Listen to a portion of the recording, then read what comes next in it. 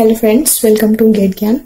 In the given question, we have given a transfer function gs, that is 0.25 upon s square plus 1 into 8s plus 3, and it is getting connected to a lead compensator, for which this lead compensator we have given omega gc is equal to 0.5 radian per second, that is gain crossover frequency, and we have given the phase margin for this compensator is going to be 30 degree. So we have to design a lead compensator for this given system with this again crossover frequency and the phase margin. So from the given option, first of all we will go through options to check which one of these are the lead compensators. So for a lead compensator, my mod of z by mod of p must be less than 1 for lead compensator. Mod z is zeros of the transfer function, and mod p is the pole of the transfer function. So from all these given options we can check which one of these is going to be a lead compensator. So let's check first option. So mod z will be 0.5 by root 3 and 0.5 root 3. So it will get cancelled, it will become 1 by 3, which is less than 1. And similarly in option 3 also, option 1 and C are going to be a lead compensator, as mod z by p ratio is less than 1. Now B and D gets eliminated. So from A and C we will check by using this given data omega gc and phase margin.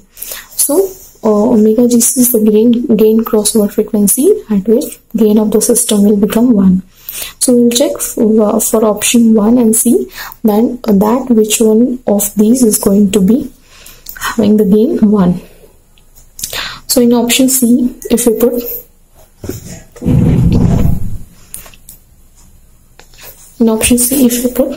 omega gc is equal to 0.5, then it will become like under root of 3 omega square plus 0.5 square upon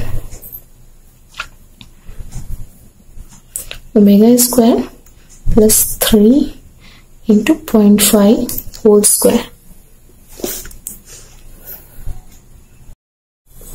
So my transfer function, my value, my gain will become like at omega gc is equal to 0.5, it will be like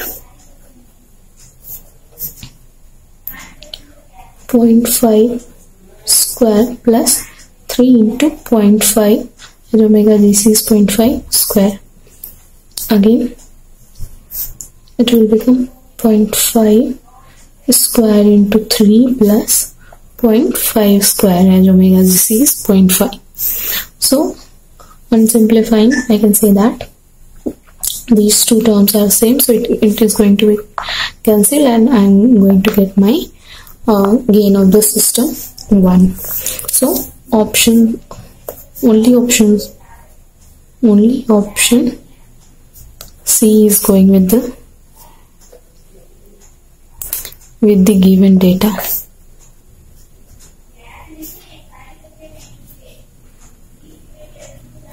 When I will check for option 1, I have given gain of 5, extra gain of 5, which cannot make at omega gc is equal to 5, it cannot make my gain of the system to be 1. So A cannot be our answer. So our answer is option C. Thank you.